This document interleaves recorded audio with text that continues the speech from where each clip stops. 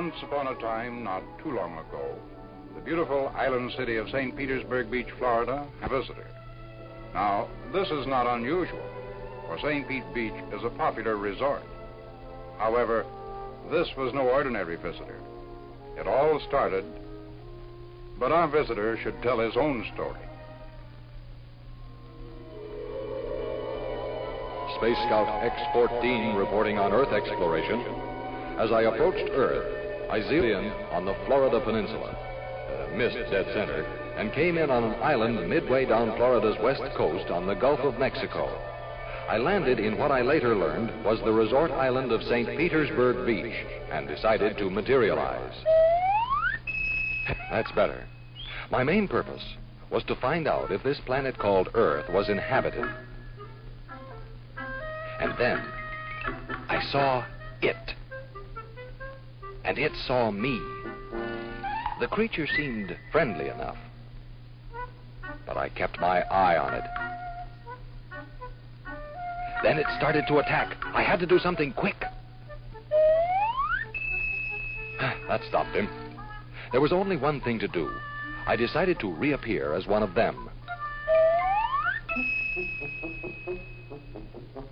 We became friends at once, but I soon learned we were not alone. Run for your life! Just made it. Oh, I couldn't catch the words. But the meaning was clear. Having made 2 mistakes in as many seconds, I decided to stay invisible until I knew what to expect. My first idea of how the inhabitants looked was very wrong. They are called humans, and rather pleasant in appearance.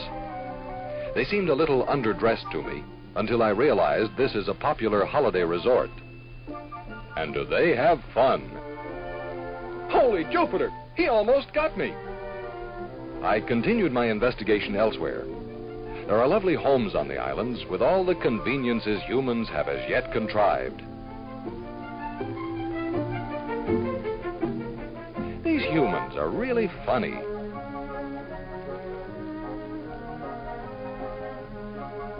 They leave a home like this, get in a boat right behind the house, and take off with a basket of food to eat it on a picnic somewhere in the surrounding waters. Tampa Bay or Boca Ciega Bay or the beautiful Gulf of Mexico. They just get in boats and ride around for the fun of it. I think it's because of the brilliant waters, bright sunshine, and tangy salt air. When they're not in a boat, they're likely behind it on water skis. This is a very popular sport in the sheltered bays behind the island.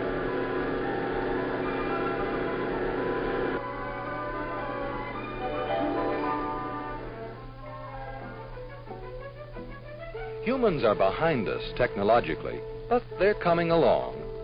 St. Pete Beach has a dry storage marina with amazing boat handling equipment. I sure would like to own one of these sleek powerboats, but that takes money, which these humans still use. In fact, there's a whole museum of money in St. Pete Beach.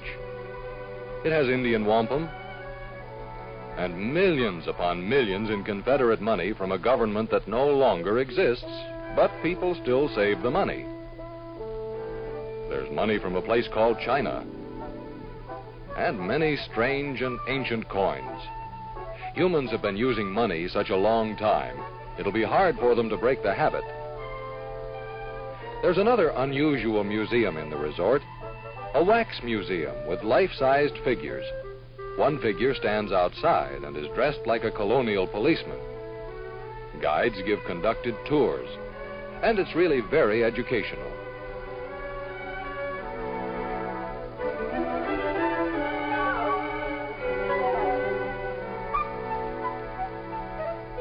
Inside the museum are the rulers of nations, like England's Queen Victoria. There's the United States' Benjamin Franklin and other patriots.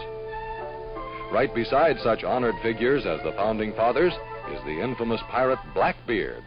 He stole a lot of money, and money is important to these people. When I first saw the golden geodesic dome of the Aquatarium, I thought of home.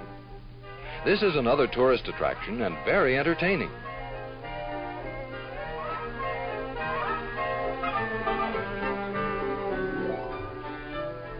Trained porpoises and seals perform to the delight of the visitors. I particularly like the porpoises.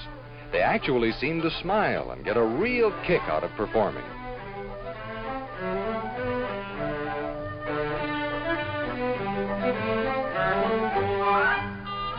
There's a jumping whale, too. His name is Jonah, which amuses people for some reason.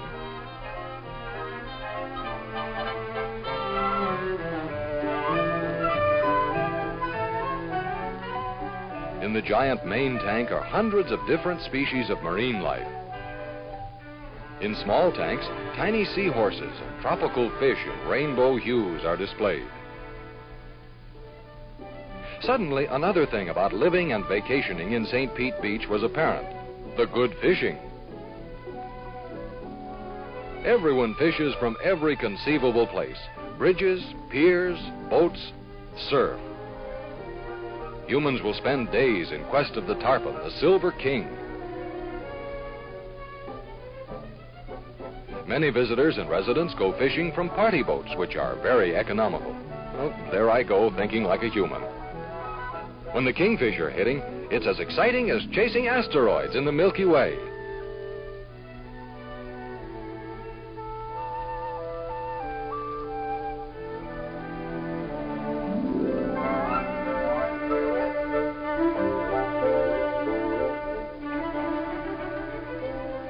Catches are tremendous. When the boats come in, a crowd gathers, and I don't mean just humans. There are some comical-looking birds called pelicans who gather around for a handout. By this time, I knew my way around pretty well, so I decided to reappear as a pelican and get a free meal.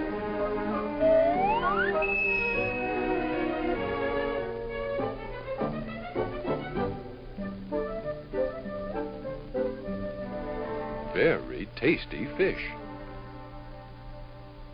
Pelicans are excellent flyers. What better way to get an overall view? Oh, it's lovely sailing along on a tropical breeze. And the view! An island in the sun, set in a shimmering sea.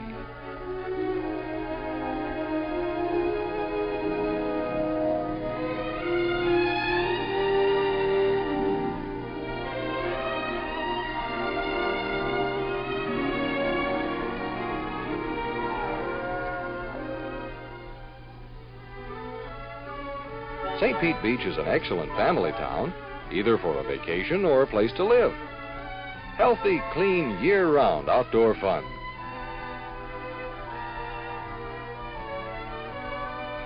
There's a gentle surf, just right for little humans, and very relaxing. Seashells, to a child or an adult, is a miracle of nature. Big humans use all kinds of native materials to make attractive and unusual products at the community center.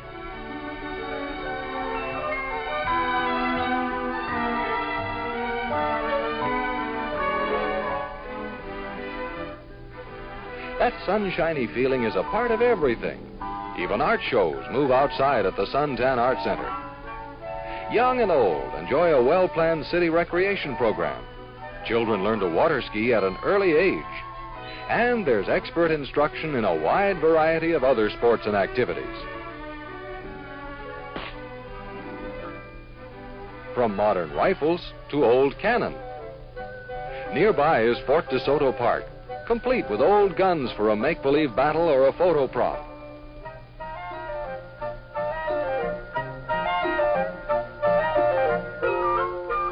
Naturally, there's a fine white Florida beach. There should be no trouble finding St. Petersburg Beach once you get to the Florida Sun Coast. There are plenty of signs and plenty of accommodations. Most are the latest in earthly comfort and fit any vacation budget. Oh, there I go thinking money again.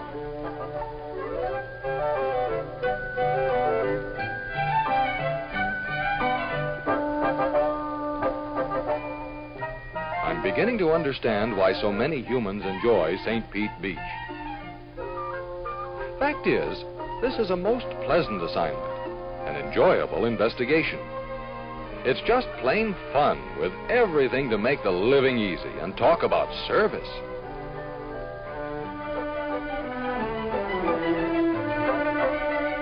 Good food, too, in a wide variety, and out-of-this-world seafood. You'd think after all this fun in the sun, things would quiet down at night. The merrymaking goes on and on. This is a real swingin' place. After a night like that, these people are up bright and early for a game called golf on one of the many excellent courses in the area. The whole idea is to knock a little white ball into a hole in the ground.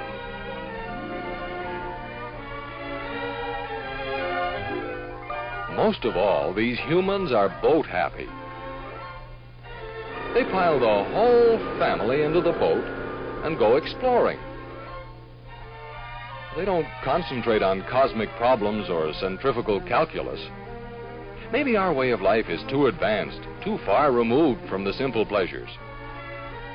For instance, I was amazed to see humans depending on the wind for power. Very unreliable. However, they do this for sport, not for transportation. And what sport it is!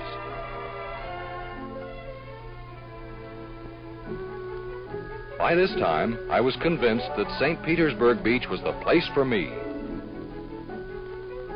Pleasant surroundings with modern buildings and churches of all faiths. But to stay, I'll have to materialize as something. I'd like to be a human, but they need money, and money means work. Now, if one has to work, there's no better place, but we haven't worked for generations. I'll have to give this some very careful thought.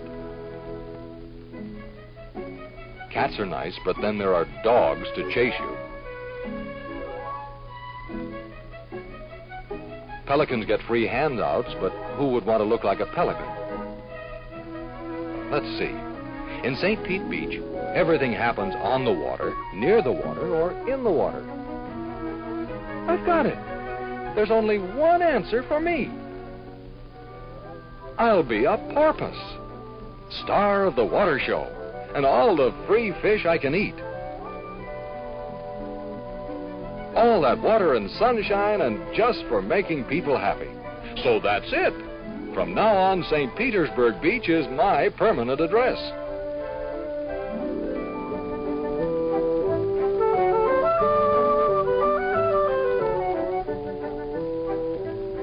Well, that's the story of our most unusual visitor. You're right, Mr. Trainer. You have one more hungry porpoise to feed. Our ex-Space Scout X-14 was named Happy because that's what he is. Enjoying the applause and playing to the many tourists who find the beach, the sun, the climate and relaxing atmosphere of St. Pete Beach really out of this world. Fact is, many make the same decision Happy did. Well, not to be a porpoise, of course, but to make St. Petersburg Beach, Florida, their permanent vacation address.